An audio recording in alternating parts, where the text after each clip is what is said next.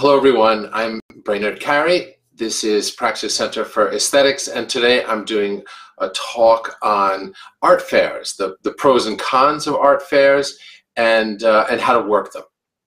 So art fairs are arranged. First, to define art fairs, there's everything from Miami Basel, which is happening now, Basel being a fair that started in Basel and is this really high-end fair that moves around the world. And then there's all the satellite fairs that are around something like Art Basel every year, meaning there's little fairs to medium to large fairs that associate themselves with Art Basel because there's collectors there at that time. And then there's fairs that are things that you see now around Christmas time that are a mix between craft fairs and artwork for sale, right there. That's a big range. That's from the lowest price, like selling things matted, $15 each, or 2 for $25, photographs or prints, up to Basel. But today I'm mostly going to talk about the art fairs that you can pay to be in, the larger ones, the booths. I'll speak also about the other ones, but Affordable Art Fair, Art Expo are two that travel around and are in New York, and probably a lot of you have been tempted or have even had a booth in one of those fairs. So I want to talk a little bit about what that means for most artists and what you can expect when you get a booth in one of those, because the big picture is it works for some artists and it doesn't work for other artists, and you kind of want to know whether you're one of those artists to begin with. Right. So if you take a fair like the Affordable Art Fair, or rather Art Expo, either, it's going to cost quite a bit to have a booth, usually anywhere from $2,000 or $3,000, depending on the size of the booth. Very often what happens is you're offered a portion of a booth, or maybe there's another artist or someone that wants to split the booth with you. So to begin with, if you're about to pay money for a booth at any art fair, be really clear about the square footage you're getting, because sometimes the walls are very flimsy. What looks like you'll have a lot of hanging space turns out to be not much because someone's using every square inch around your work, kind of thing. But let's say in the best scenario you have you're splitting a booth with somebody, or you have your own booth, and now you're part of an art fair. You've paid your $2,000 or $3,000. You have your painting, sculpture, whatever it is on the walls of your booth. You've made it look nice, and you're sitting there waiting for sales to come in.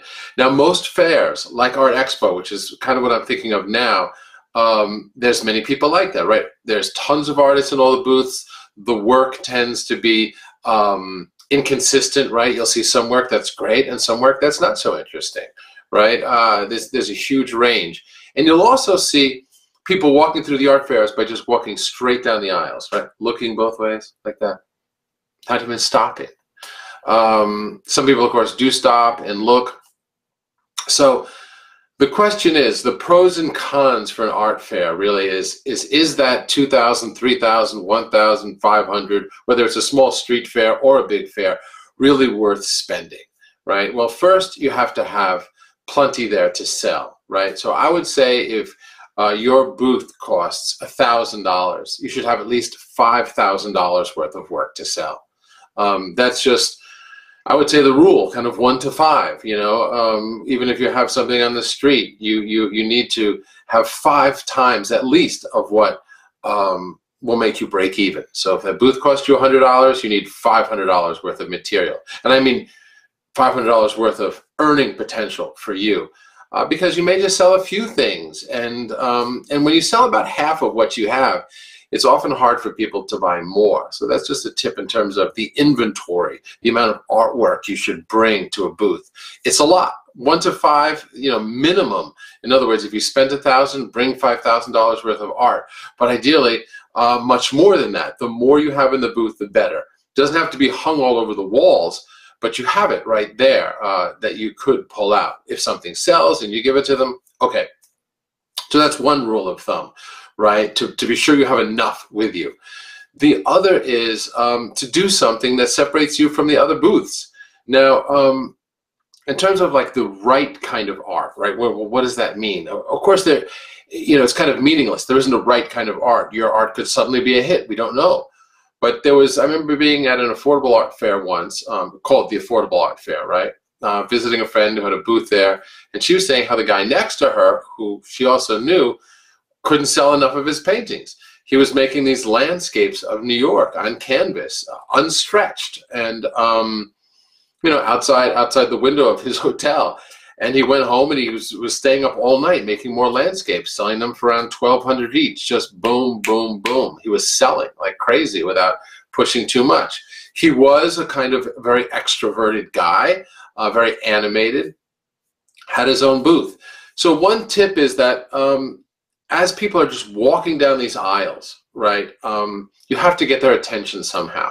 That guy was painting in his booth. He was finishing up work. He didn't intend it to be a performance or anything, but he was finishing up some of these landscapes that were still wet in his booth. That attracted people. People are watching. He talks to people while he's painting. That's something you see more and more of, people painting in their booths in some way. So that draws people in. Then, of course, you have to talk to them. You're the salesperson. They don't sell themselves. You have to have something to take their cards, make it really easy.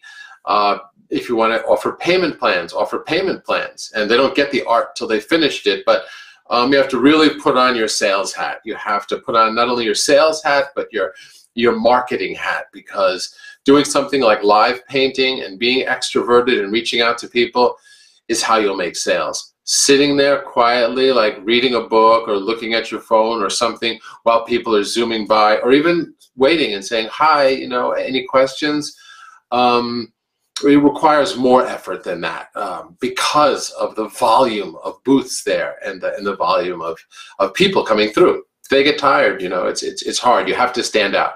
So, okay, pros and cons of art fairs, from high-end ones like Basel, Scope, satellite fairs, to ones that are local fairs and Christmas fairs, is be sure you, number one, have much more work there than you need just to pay back your cost. So again, the ratio that I mentioned was, if that booth cost you $100, you need at least $500 worth of work available for sale.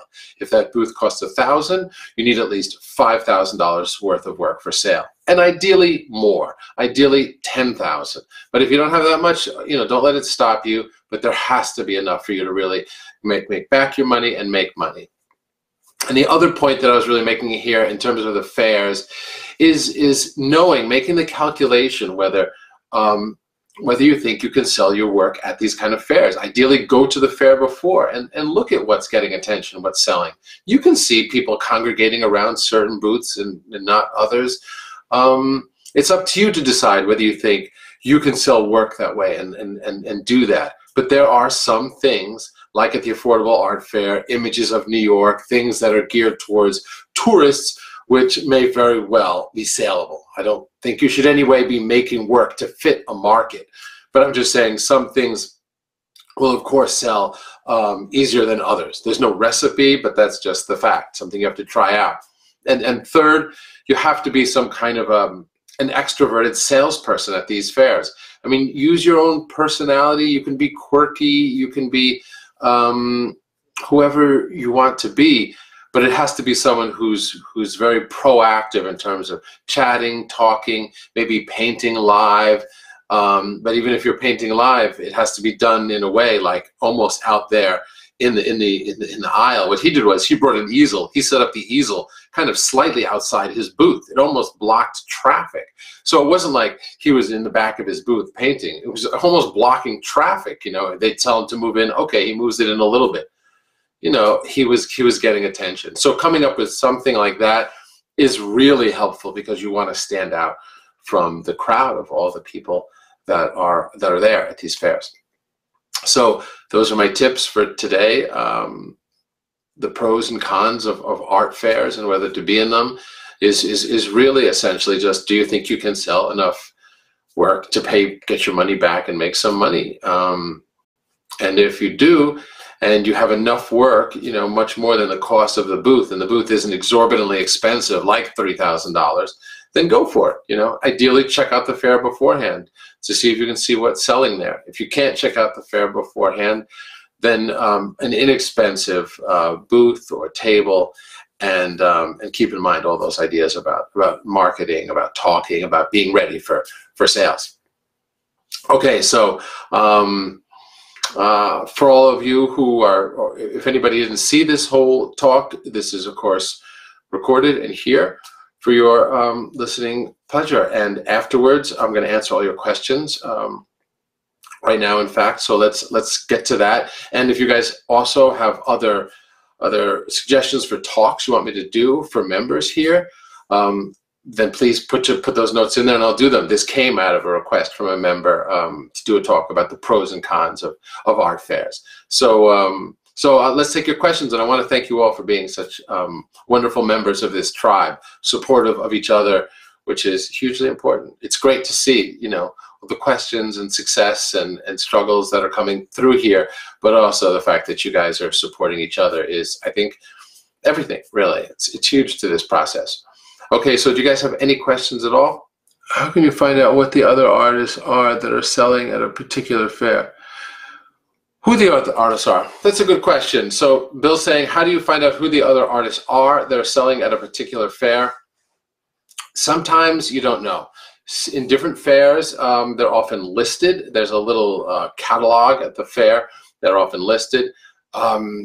If you go on the website of a lot of places, they will show a map of the venue, and if it's a gallery-driven art fair, you'll see all the gallery names. If it's artist-driven, all artists with booths, you'll see the artist names usually, or listed somewhere. So that's, I guess, the best way is website or their program when you go there. But even better is to just attend and check it out. Not as an artist selling a bill, but just as an artist looking at the fair. It's worth paying the 10 or 15 bucks to get into the fair to just see what's happening there. Walk slowly, see if you can tell who's selling stuff, who's not. And you'll also be able to evaluate, like, would you buy work from that artist? You know, walk through the whole fair as though you were a buyer, potentially interested in work, and you'll notice things that draw you in and things that don't. And often it has something to do with the type of work or the posture of the artist, how their booth is set up. So those things I think are all great to see firsthand. So let's see. Yeah, you're welcome. So if anybody has any other questions, you can put them here and I will answer them. Again, I want to thank you guys for being part of the group and all the support that you give each other. And don't hesitate to please put in more suggestions here for other talks like this of any kind. And we're going to be doing more studio visits soon. That was really successful, so that's upcoming. I'm just organizing that now. Hoping to bring curators in for those studio visits too. So lots of exciting things coming up for you guys, and the holidays as well. So just started doing fairs. Carol said during the holiday season, actually some of the fairs have been very low traffic, but I have made money, plus some of it is a good beginning. Your comments today help give me more ideas. Great. Okay, I'm so glad. Is a fair a place to pitch a gallery your work? Is a fair a place to pitch a gallery your work? That's a good question. So is a fair a place to pitch gallery your work? And I'm glad to hear that, Carol. I wish you luck with your sales. And to the question of is a fair a good place to pitch a gallery?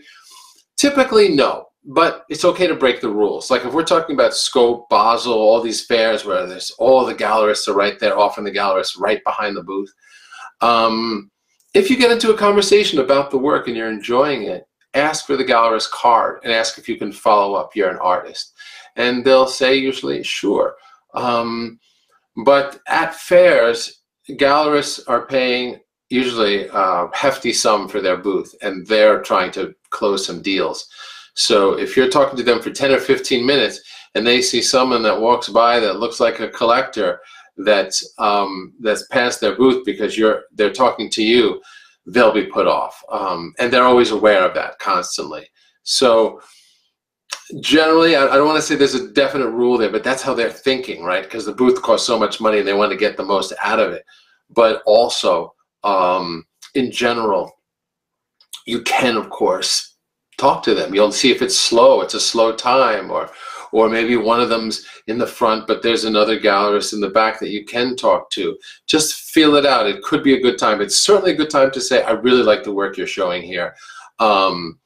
I'd like to keep in touch with you. Can I have your card? I'm an artist. I'd like to send you work. Just leave it at that. Then collect cards. Collect cards. Don't give cards. Collect addresses, bill, and then follow up with them. And you'll have something to really follow up with. I saw you at the fair. You were showing work by this woman whose work I love, and I wanted to send you some of my work. You know, may I? All right. So you're welcome, everyone. Thanks so much. Happy holidays, as they're all coming up. There's more talks coming up, more studio visits coming up. And again, don't hesitate to please suggest any topic you want me to speak on. So I wish you all well, and have a great weekend. And again, don't hesitate to ask questions. And thank you all for being in this group, and thank you all especially for being so supportive of each other, which I think is critical to this process and to the art world. Thank you, guys.